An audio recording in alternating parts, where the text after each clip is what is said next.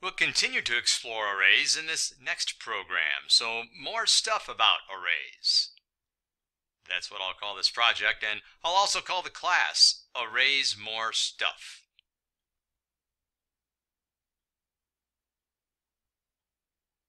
I'll also be sure to pick up a free public static void main along the way.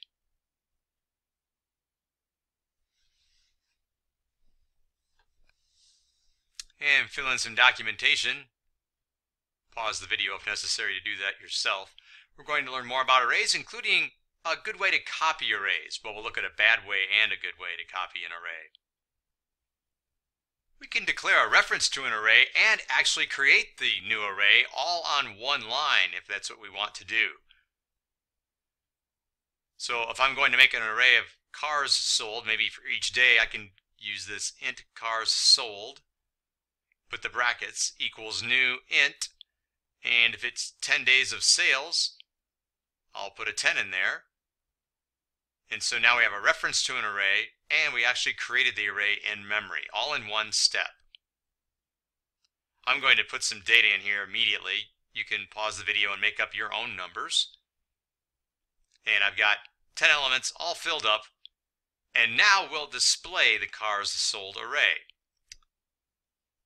I'm going to use an enhanced for loop here.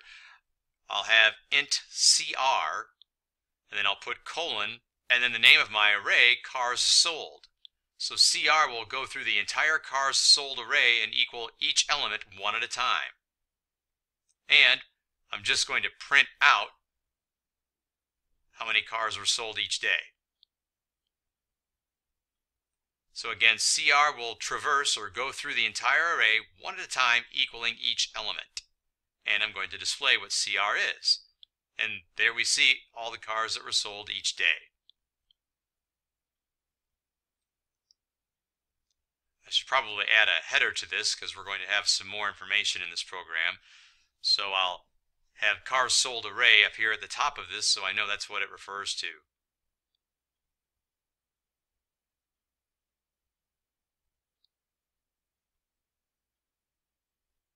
There. Now what if I declared an array of size 20 but only filled up the first 10 elements? Would that work?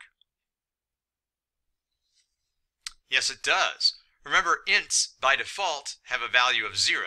So all of those elements that I did not set equals or anything else myself still have a default value of 0. If this had been an object, such as a string, those would all have null. There would be nothing there. All right, let's create an array of bear names. I'll initialize this immediately, so I'm going to leave my brackets empty with string bear names, and then in braces, put a bunch of strings with names of bears, such as Yogi and Boo Boo, who both live at Jellystone Park.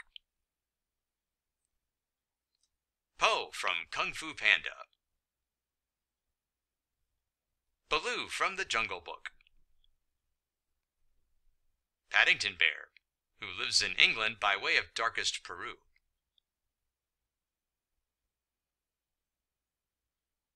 And Winnie the Pooh, he's in the 100-Acre Wood. As well as Fuzzy Wuzzy. All bear names.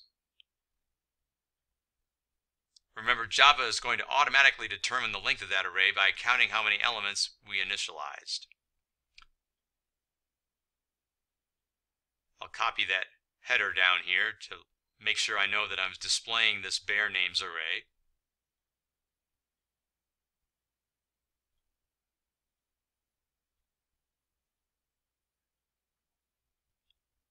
And once again, I'm going to apply an enhanced for loop to see every element. I'll do string nm colon bear names. So nm is going to equal every element inside the array bear names one at a time, from start to finish.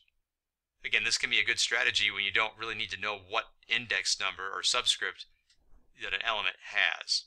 So system.out.println nm, because nm is going to equal everything inside this array. And there are all of our bear names.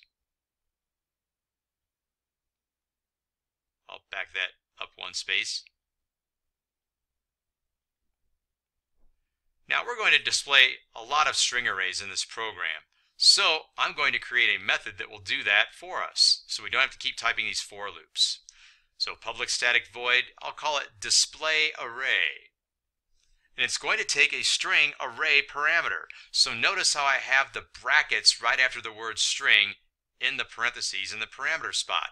That's to give away to Java that it's not a single string coming in, it's an array of strings coming in. I put that down there in my documentation as well.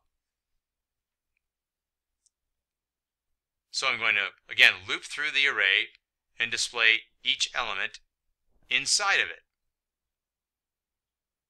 So again, I'll use an enhanced for loop.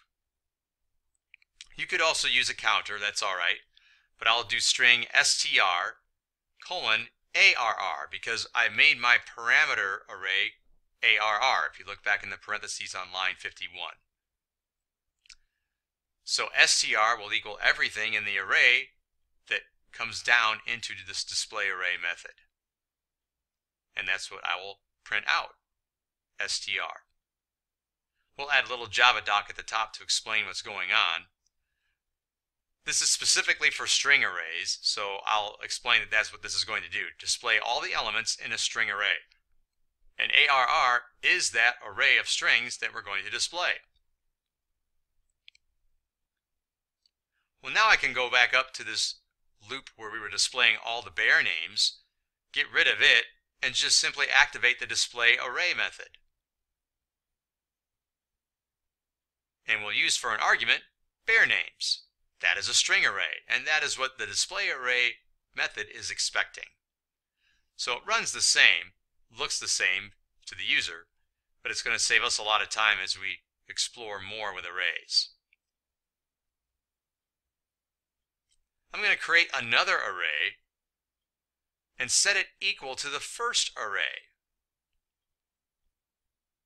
So I'll call this one, well, I'll start with string and then the empty brackets, penguin names, and I'll simply set it equal to bear names. We'll see if this gets us a copy of the array.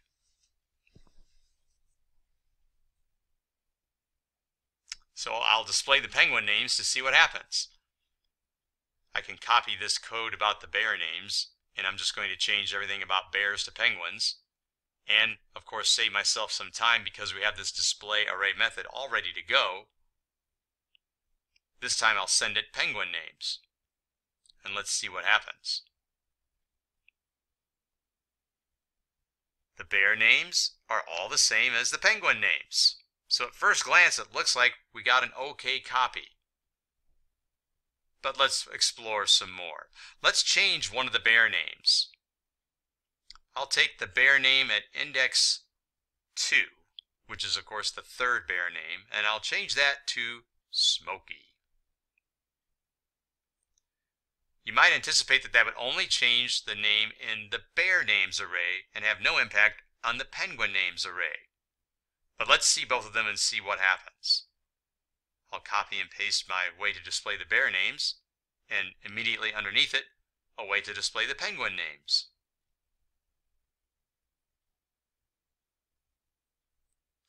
And when we run the program,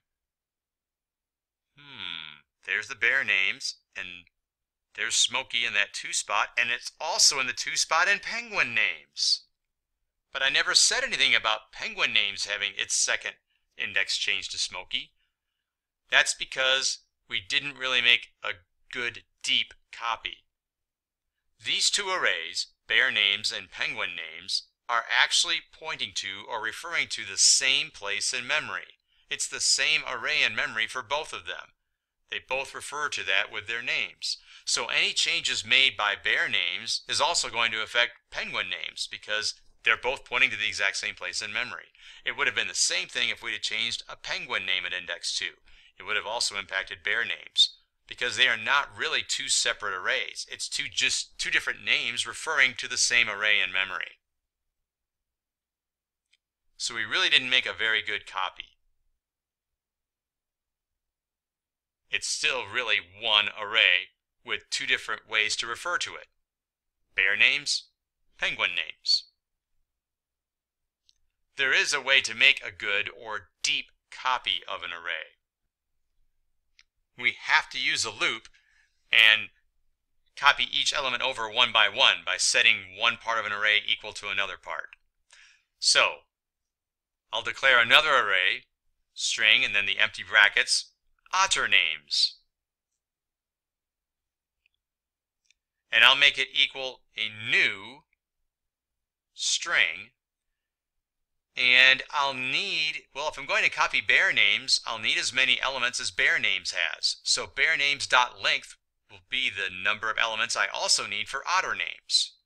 Remember, that's a number in there, bear names.length. Next, I can use a loop so that one by one I set an index of otter names equal to the same index of bear names. But because I've used new, I've got a new object in memory. So I'll use int I equals 0. I is less than. It doesn't really matter which one you get the length from. I'll go with bear names.length. They have equivalent lengths.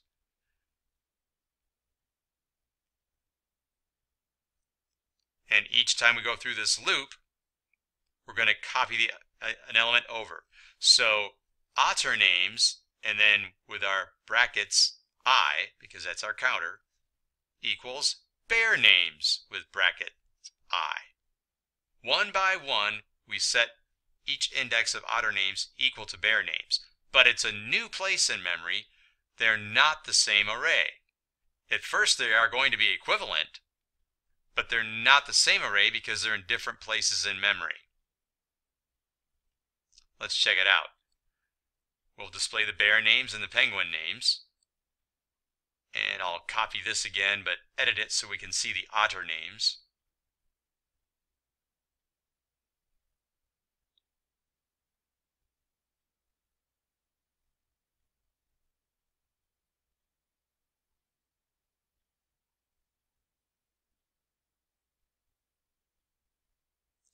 And when we run this, we'll see remember, this is after Smokey came into the picture. They all look the same right now. They've all got the same names: Yogi, Boo Boo, Smokey, Baloo, Paddington, Winnie the Pooh, and Fuzzy Wuzzy.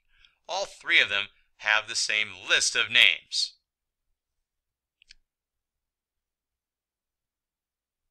Let's go back up here and test out our copy. We're going to change one of the otter names and see if it makes any difference at all to the bear names or the penguin names. So I'll change the very first one at index 0, and I'll make it simply otter. Now let's run the program. And you can probably see right there. So bear names, first one is still Yogi, same for penguin names. But otter names, the first one is otter. Changing the first element in the otter names array had no impact on the bears and penguin names because they're a different array in memory. The otter names array was a new array in memory. It's a totally different location, so they are different arrays. And that's because we made a deep copy that we got that effect.